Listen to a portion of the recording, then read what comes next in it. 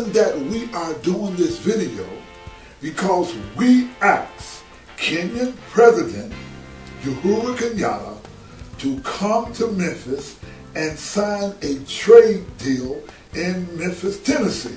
Now, a trade deal in Memphis, Tennessee is not just a trade deal, but a trade deal in Memphis, Tennessee is our way of honoring the legacy of Dr. Martin Luther King and Kenyan hero Tom Mboya. Now, what do we mean by a trade deal? In the history of Africa and African Americans, there have never been a trade deal. What do we mean by a trade deal? Now, a trade deal is the creation of a cultural infrastructure that encourages, promotes, develops family, education, commerce, and exchange between America, Americans, and Americans of African descent. All ethnic groups brought their culture and influence to the United States that led to wealth. From the Germans, we got beer. From the French, you can go into homes and we see French provincial furniture.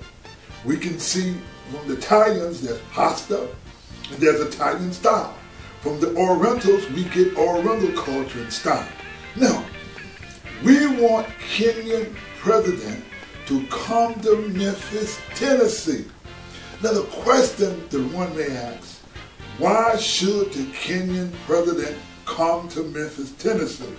Not only do we want the president to come to Memphis, Tennessee, we want the Kenyan president to visit this home in Orange Mound in Memphis, Tennessee. We can create thousands of jobs in America and Africa through multicultural cooperation.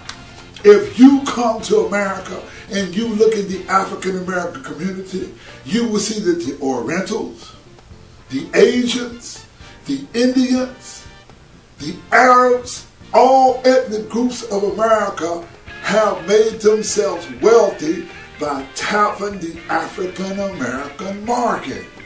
And Africa has the opportunity or the distinct advantage of African ancestry, that we can come together based on the culture and African ancestry to build business and trade and commerce. Now,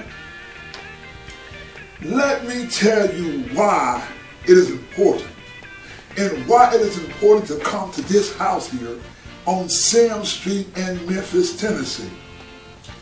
This home in Memphis, Tennessee, as you can see by the doors, we have the largest, the absolute largest display of African products made on the ground in Africa than any place in the world.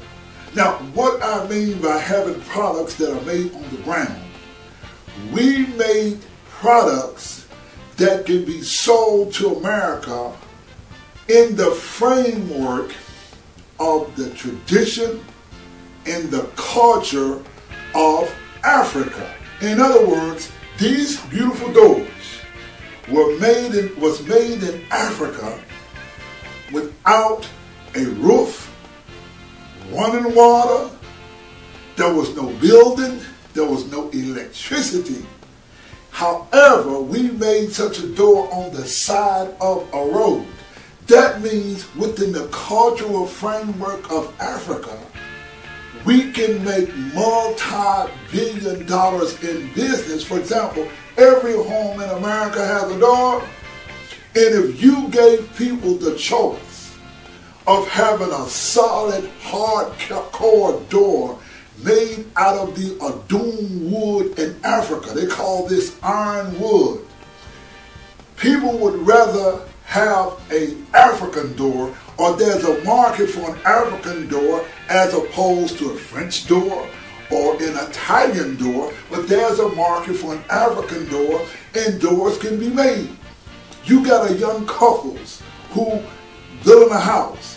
If you can present to that young couple that they can have custom-made doors that with any kind of illustration and art, a better made door, you can produce a better product at a cheaper price than you can sell in the American market.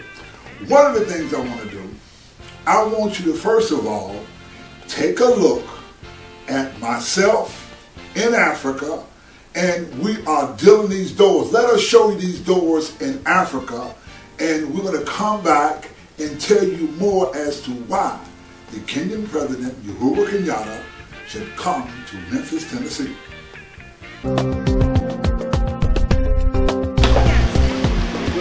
Today is Thursday, the 13th of October, 2005.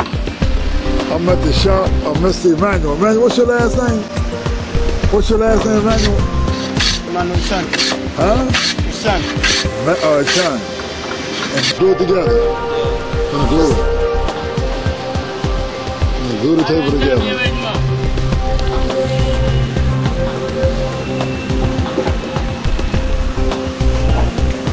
I'm gonna glue the table together.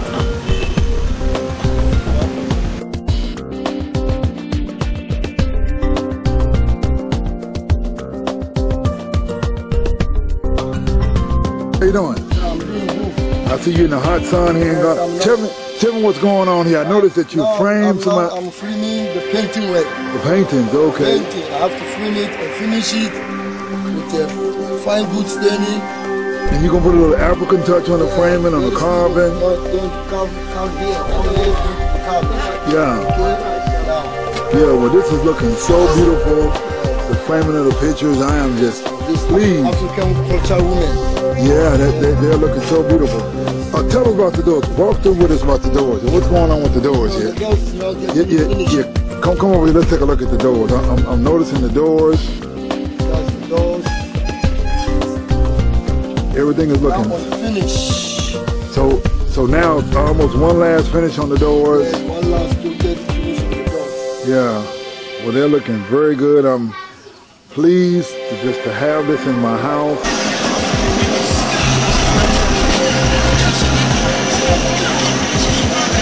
So here they're building things. What do you think, Bogovich?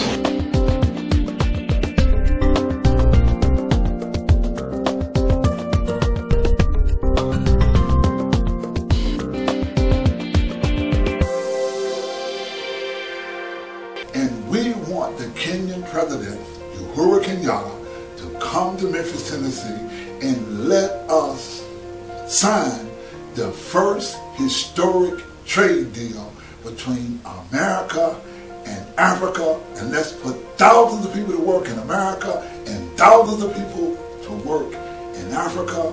Let's do it, President Kenyatta.